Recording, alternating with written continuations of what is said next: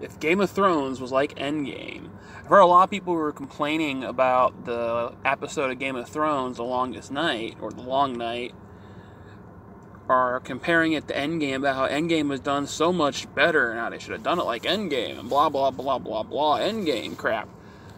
But this is how it would have happened if Game of Thrones was like Endgame. Bran would have time traveled using his three-eyed raven powers back to the past, to the original ending of the Night King during the original Longest Night, to see how he was defeated. We've seen him time travel in the past, and while this was happening, Jon would face the Night King like he did. And as Jon ran towards the Night King would raise his hands, but he would notice that something was changing in the past, and he too would time travel, leaving Jon to face the White Walkers all by himself, while the Night King time traveled. Bran would show up to the past and fight the Night King in like the best he can be, like Shazam. And he would fight the original Night King along with the prince that was promised. And the two would defeat that Night King. But the real Night King, the one that they are currently facing, shows up just after he's defeated. Because time cannot be changed. The Night King still survives to this day. To the original time period.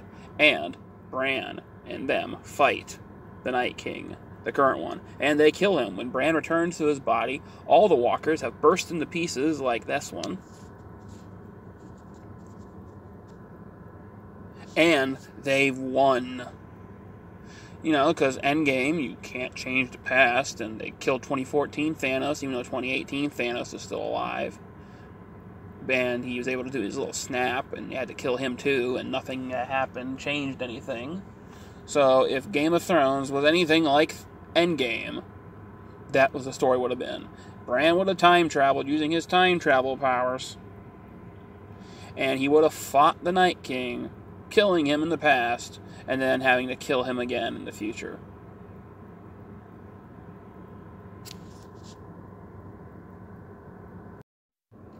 I just had to change up the time travel a little bit, because in Endgame, they kill future Thanos first, and then they kill past Thanos. But Game of Thrones, they never bothered, they never killed the Night King in the first place, so it would be like them killing this Night King, and then the original one comes forward in time, because we saw him touch Bran in the past, so now he can time travel too.